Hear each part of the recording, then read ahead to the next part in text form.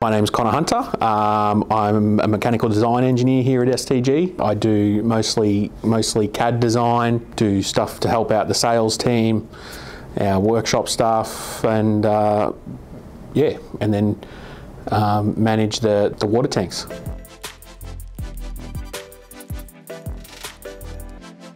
I went to uni in my late 20s after being a fitter and turner and a tool maker, hand making tools and all sorts of things. And then I went to uni, and then my first engineering job was designing car recycling machinery. Yeah, which was a job I was very lucky to get whilst I was still a student. Ross gave me a call. I went down and met Ross and Ash. Yeah, they were great guys. 2 years on, it's still going full steam ahead. Yeah, it's awesome and exciting, and a great place to work.